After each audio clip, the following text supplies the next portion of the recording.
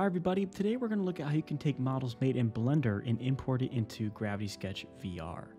This process can also work for other poly modeling programs as well.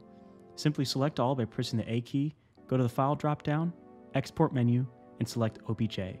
Make sure the Selection Only box is selected, and if you're using a tethered headset, save your file to the import library in the Gravity Sketch file system. Once you open Gravity Sketch, go to the import library and navigate to the folder that you saved your file.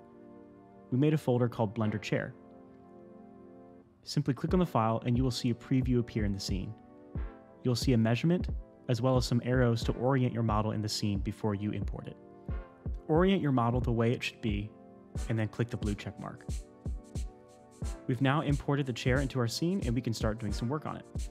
When you first grab the object, you'll notice that all the parts are grouped. To ungroup it, click the purple break icon, and you'll notice all the parts have been separated. We now need to convert this to an editable object. If we grab our object and go into edit mode, you'll notice that we have some options available, including level of detail and mirror, as well as convert to sub D.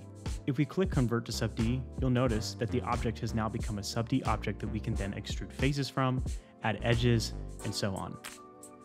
Now we can start getting creative with our model, like adding these foot ring holders on the bottom of the chair and inserting them into the legs.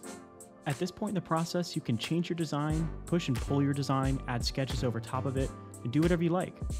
We're going to select our whole object and group it all together again, and make a few duplicates.